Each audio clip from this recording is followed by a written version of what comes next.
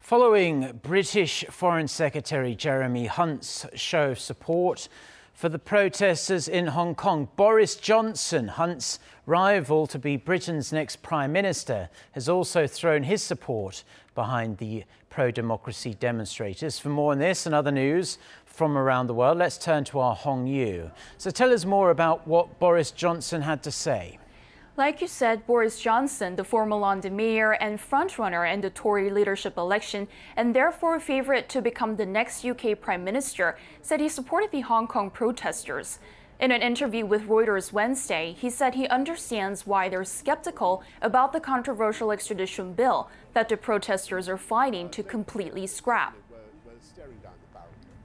I think that the people of Hong Kong are perfectly within their rights to be very sceptical, very anxious about proposals for extradition to the mainland that could be politically motivated, that could be arbitrary and could infringe their human rights. And so, yes, I do support them, and I will happily speak up for them and back them every inch of the way.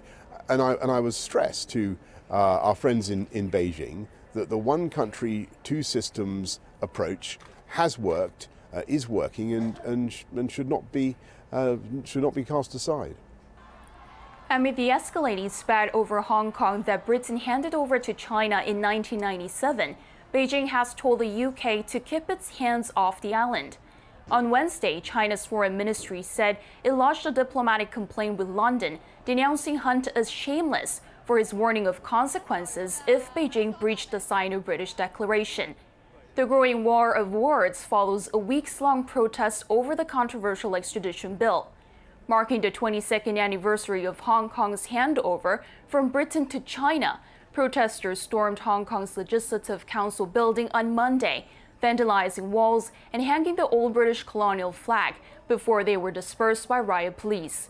Hong Kong police announced Wednesday that they have arrested 12 people involved in the incident for offences, such as the possession of offensive weapons and unlawful assembly.